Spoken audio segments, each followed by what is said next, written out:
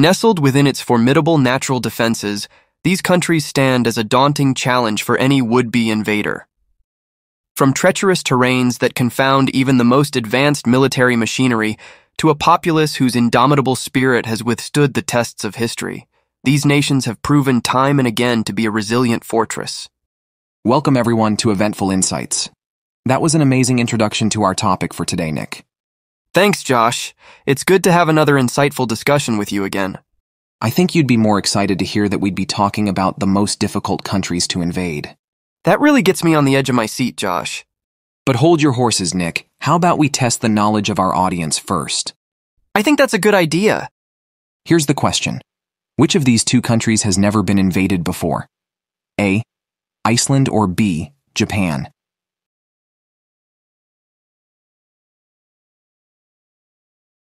The right answer might not be so obvious, but watch until the end of the video to find out.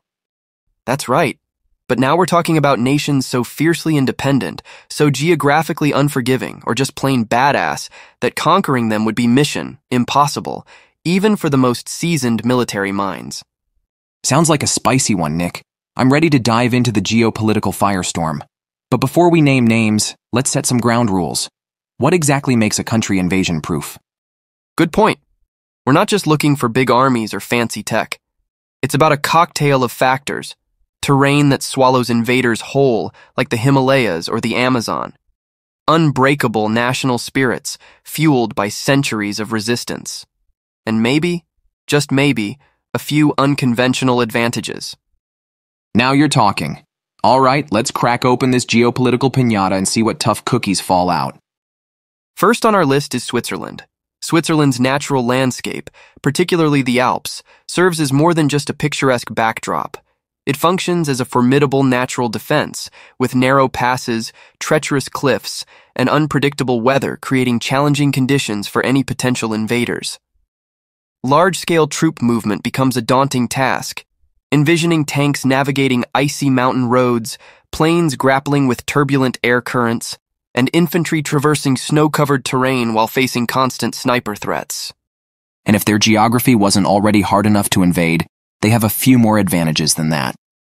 The 19th century military strategy known as the National Redoubt is far from obsolete in Switzerland.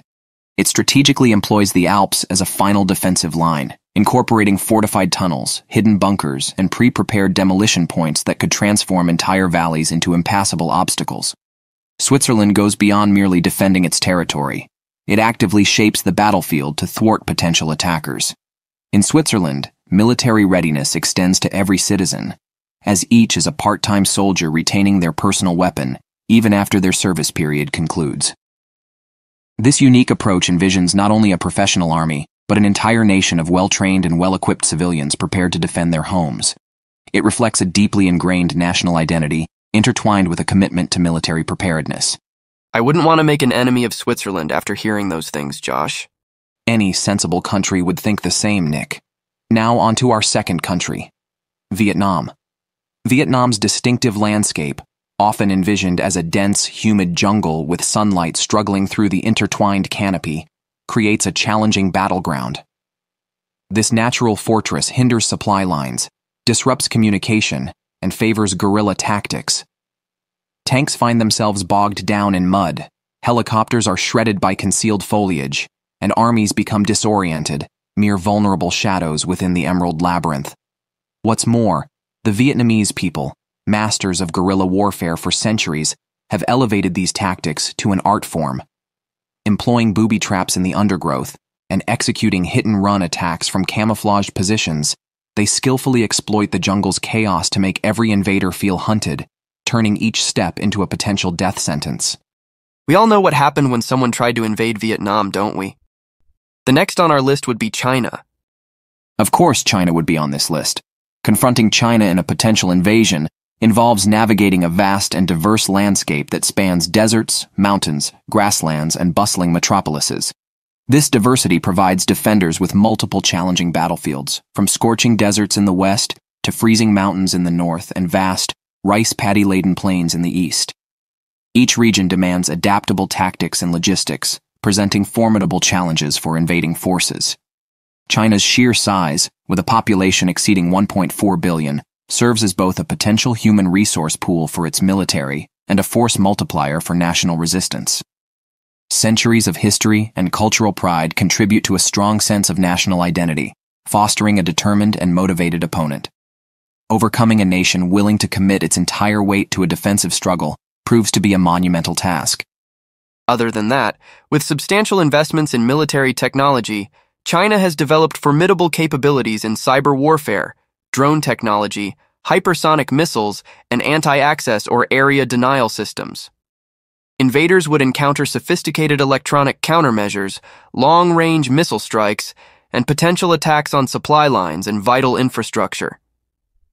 The presence of China's nuclear arsenal stands as a significant factor, serving as an unmistakable deterrent.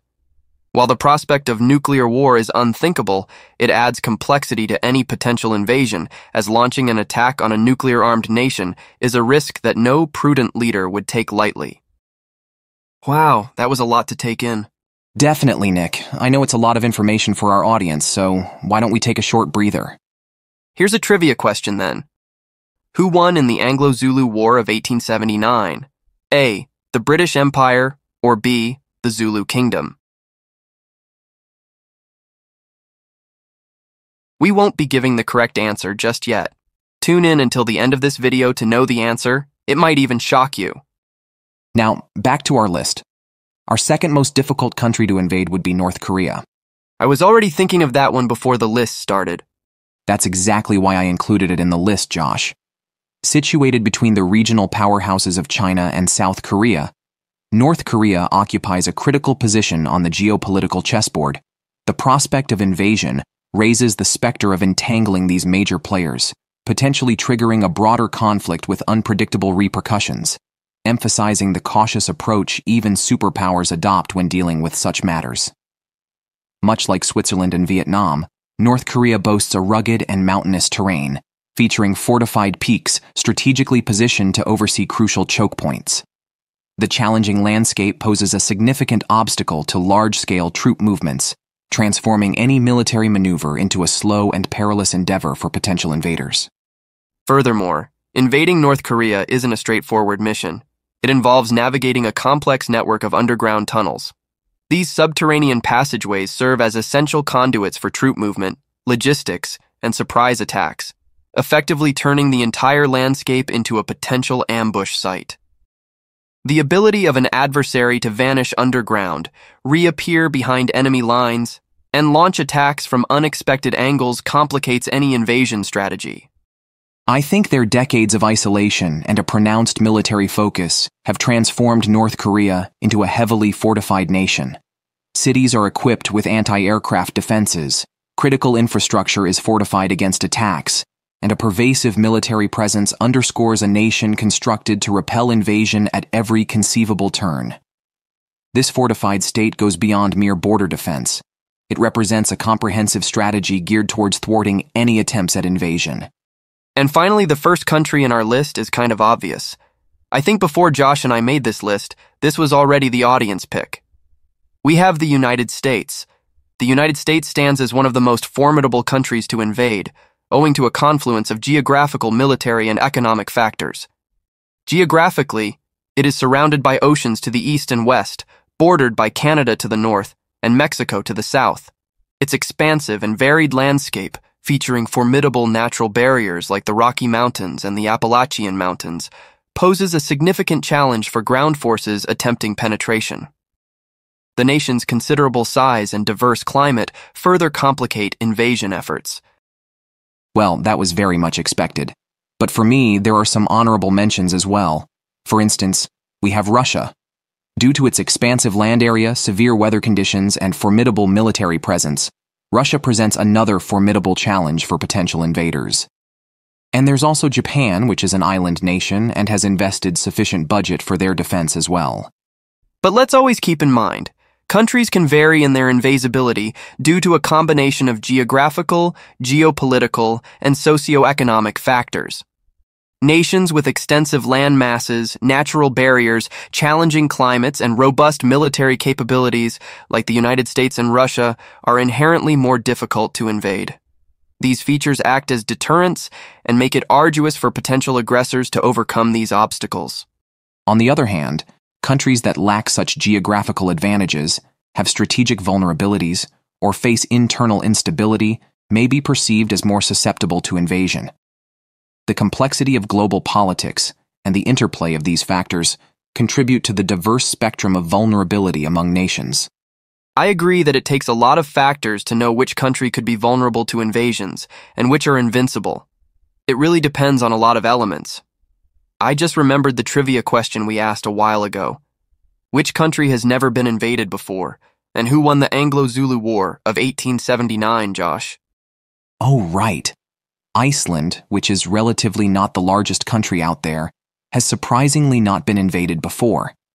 As for the second question, that would be the Zulu Kingdom. Even with their smaller nation, they were able to raise their defenses and defeat the much larger British Empire. So, you see, it's not always about the size. Some countries might just take you by surprise. You wrapped that up so well, Josh. But I think we have to say goodbye to our viewers now. Unfortunately, I think that's the case, Nick. If you enjoyed it and you want to watch more videos like this, subscribe to our channel, give this video a thumbs up, and click the notification bell to get notified for our next videos. Thanks for watching.